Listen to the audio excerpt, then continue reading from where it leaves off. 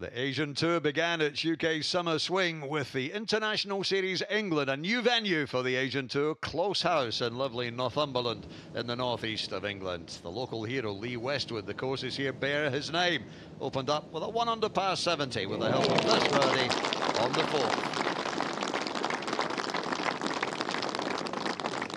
Playing with him, Ian Poulter. In fact, both their sons were playing in the tournament as well. This was Poulter finishing off at the 9th with a birdie putt. 69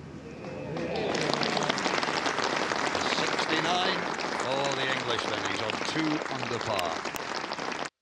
Slightly disappointing day for the man who leads both orders of merit on the Asian Tour, Andy Ogletree of the US. This was his second into the 15th. Didn't quite hold too many putts today, though. In the end, a 72 1 over par.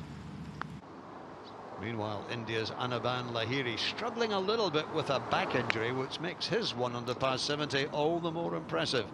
A little pitch here at 16 to set up a birdie.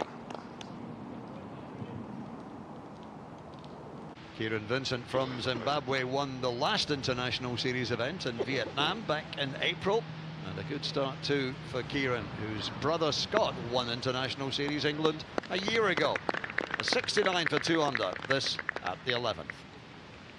But nobody played more impressive golf today at times than Jason Kokrak, the American, with this for a birdie at 17.